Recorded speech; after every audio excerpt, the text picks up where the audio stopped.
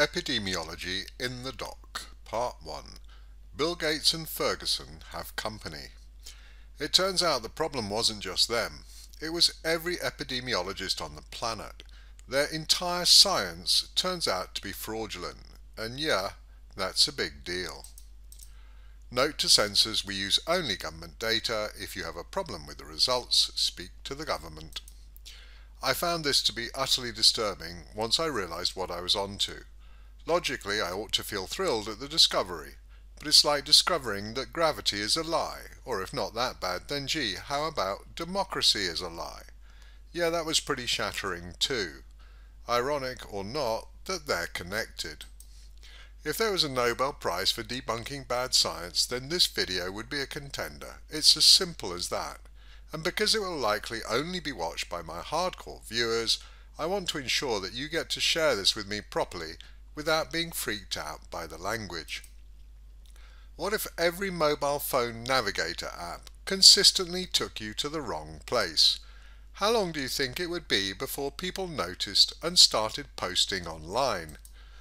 The premier models for epidemic modelling, the SEIR and SEIR models, are utterly and deeply flawed, and nobody noticed. Not even when they gave us the BS about 530,000 UK deaths and 80% infected. I blamed Bill Gates for his exponential lie. I blamed Ferguson for his fraudulent 80% and 530,000 as reported after the March 3rd press conference deaths. It turns out, like iRobot, I was blaming the wrong people, or thing. You really can get those figures, and frighteningly easy, using the official epidemic models. We'll get to that in a moment. And nobody noticed they were insane. That hasn't changed. What has changed is that I assumed that Bill Gates was consciously lying, and that Ferguson had consciously misrepresented the figures from whatever model he used. Now it turns out they may both have accurately represented a model that should never have been allowed to exist. It really is that bad, but guess what? It's the official premier model for pandemic modelling. Go check it out. SEIR Model of Infectious Disease. Even Nutvikovsky, who's spoken so much common sense, had a slide of this model in one of his presentations, and herd immunity, of course, relies on it, and it's total BS. Which means epidemiology is total BS, because they never noticed. Which means that while Bill Gates may have an agenda and Ferguson may indeed have followed orders in two specific regards, they didn't do anything that would be challenged by another epidemiologist because they referenced a standard model and got standard results. And they were BS not because they cheated, but because the model itself is BS. We'd already said that we're in this crisis to a degree because lazy epidemiologists used the exponential term in a way that left it wide open to be used by propagandists for the scare model of the COVID-19 threat. It was worse than that. We'd always said, if the government said it would be 8,000 degrees outside tomorrow, stay indoors, would you have complied, or would your common sense experience have told you that something was amiss? The government would be a laughingstock, unless a nuclear war started, in which case it wouldn't really matter. This time they warned us of a biological nuclear war, and because people aren't virologists or epidemiologists, and because virologists and epidemiologists love their models, the whole world accepted the word of the epidemiologists, and the epidemiologists accepted the output of their models. And nobody thought to apply a common sense check except people like us who weren't familiar with their models and didn't care. You just needed to look at the CDC death rates to know this wasn't an existential threat. You just needed to see that Hubei, worst hit province in China with 59 million people, only had 3085 deaths to know this wasn't an existential threat. So we never needed the models, and so never checked them out, not properly, not till now. Why now? Because something niggled me about our normal charts.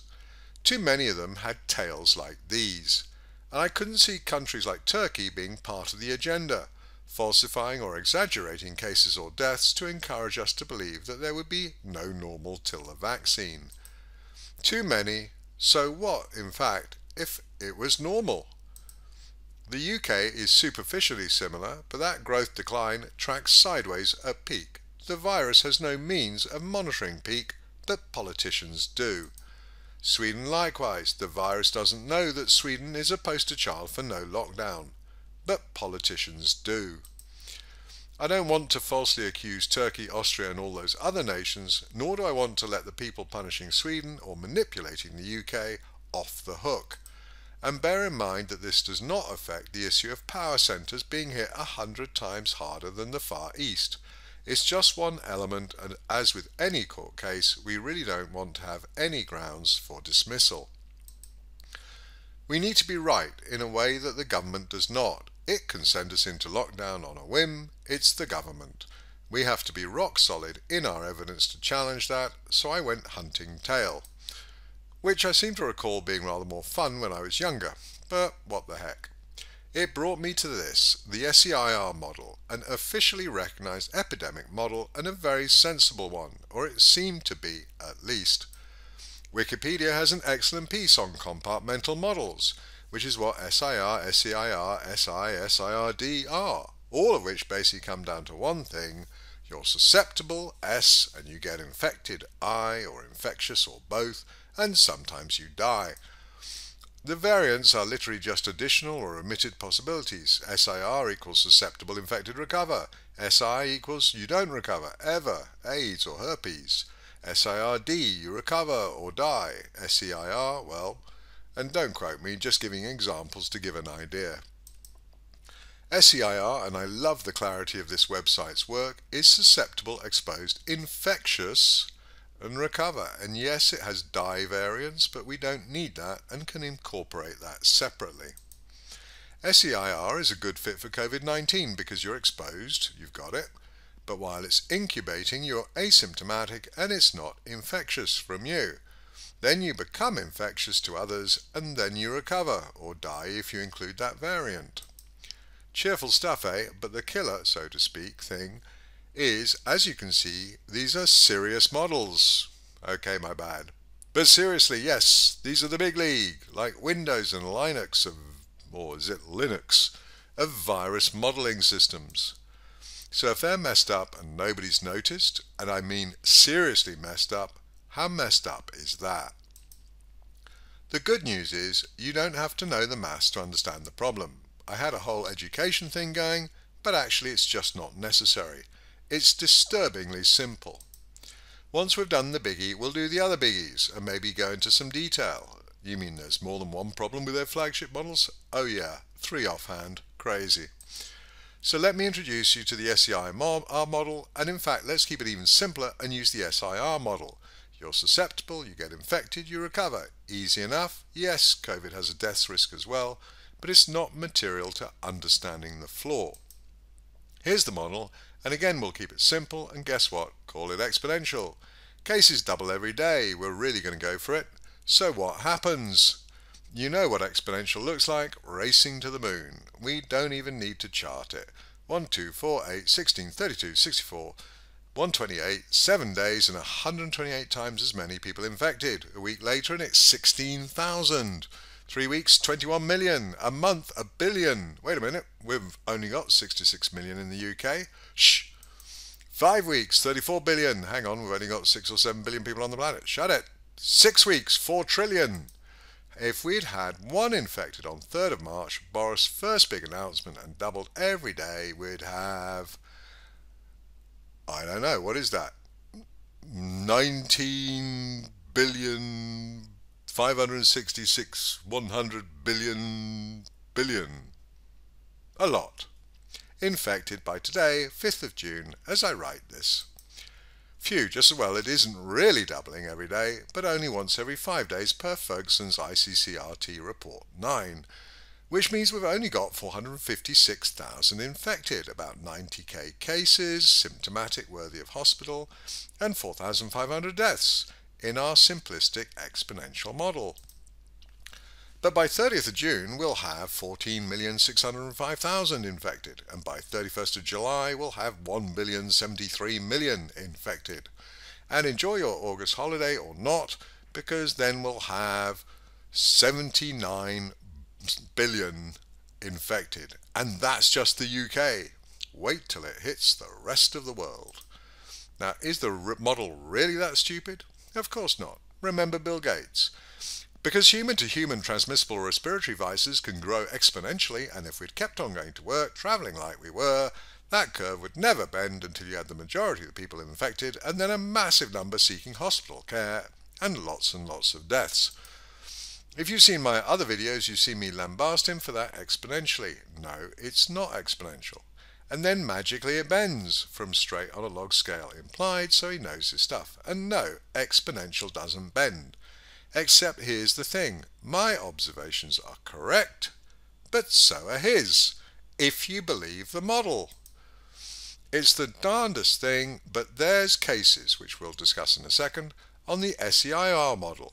It goes straight up exponentially, just like Gates said, then it curls magically and goes horizontal, just like Gates said. Here's V, victim if you like, viralized, virused, whatever, formerly had it or have it. For the UK, straight up exponential till it magically curves at the last moment, just like Gates said. Whatever he may or may not have misrepresented, other than this particular sentence, I have to apologize. It was not his invention that it goes up exponentially and then bends. That absurdity is on epidemiologists. So it turns out that not only were they lazy with language, they weren't even being lazy, they really had built a model that was exponential and they use it as their flagship model, even though no virus grows exponentially. Population growth, logistic function, not exponential or even close. Real world charts, 214 countries, not even close to exponential. But their flagship model is exponential and nobody noticed. And we'll see how readily it produces Ferguson's numbers. Hell, I produced his numbers putting correct data in, and if I'd published, that would be me under attack. The difference being, hopefully, just as I didn't rely on the model but looked at the real world, hopefully I'd have done that in his shoes, but he didn't. So he's not off the hook. But in this one specific accusation, I withdraw it unreservedly. Any epidemiologist trusting their primary model would have generated numbers similar to those that Ferguson did. He may have chosen to ignore Hubei in South Korea. He may have been encouraged to publish an egregious estimate. He may or may not have been serving an agenda. But in this one particular, he cannot be accused of fraud. He put in legitimate numbers as I did, and he got the numbers he got. And I got similar from the model, the world's primary epidemiological model, and it's BS. I spared you a great deal of tech stuff, which I may do here or may do as a follow-on, but the import is profound to say the least. Imagine relying on a cancer test that was guaranteed to be wrong.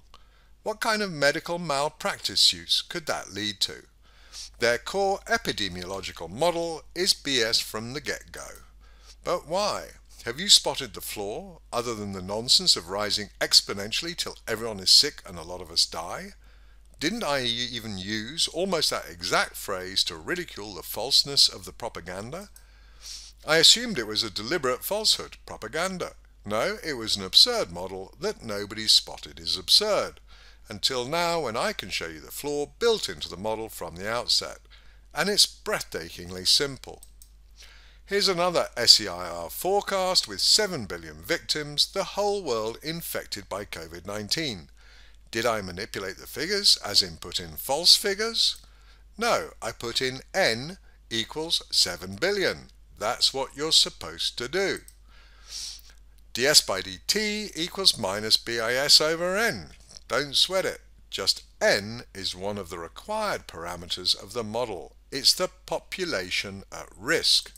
So wait a minute, you put in the population of e.g. your country and it uses that figure to tell you that everyone in your country gets infected. Is that it? Is that what you're telling me? Believe it or not, yes. Their flagship model is everyone gets infected, no escape, and by the way, it happens really fast because it's exponential. That isn't just scummy agenda propaganda pushing conspirators who want us all dead. That's official, mainstream, totally legitimate epidemiological modelling, totally authorised by every epidemiologist and virologist, and it's total BS. Let's just show how BS it is with a simple thought experiment. World population 7 billion, keep that as it is. Contagion starts in the Isle of Wight. Population 145,000. One person, 2, 4, 8, whatever. Use our simple, rapid, exponential or slow, it doesn't matter. 7 billion people at risk, n equals 7 billion.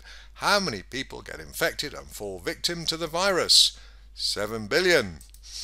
Now here's the thing, and it's funny how it works out. I've been meaning to do a thing on the only effective strategy that is blatantly obviously effective in all the data I've seen, and it's not lockdown or social distancing. It's blockade. 34 provinces in China. Hubei got 84% of cases, 96% of deaths. Everyone else got basically zip, nada, nix, not worth mentioning. That's the kind of isolation that works. The virus doesn't have air miles. Humans do. No air travel, no visitors in or out. Not to a home, but to a country or region at all. And did any country other than China implement that? US, 50 states, easy. Cities, towns, villages, easy. No, they chose the harshest granularity, smallest, stay in your home, and still let you travel if you had to. Priceless. They rendered ineffective the one thing that China proved unequivocally was effective and implemented something that turned out to be utterly ineffective. Way to go, Boris. But back to the Isle of Wight. Population 145,000, and I forgot to mention it's under blockade and religious law prevents islanders travelling, and there's a sea of burning fire preventing visitors in or out. How many victims does SEIR predict? N equals 7 billion. Victims equals 7 billion. How the hell did the virus get off the island? It's in the small print. Do not use except for tightly packed homogeneous populations, else it's BS. Only it doesn't say it quite like that. Did epidemiologists remember the small print? No. If there's an outbreak in London, how fast will the virus get to Edinburgh? Intercity? By plane? 45 minutes? A, blockade, and B, without blockade, it's still a challenge. Why do you think they invented this social distancing nonsense? 500 miles away is a big social distance. Ask the SNP.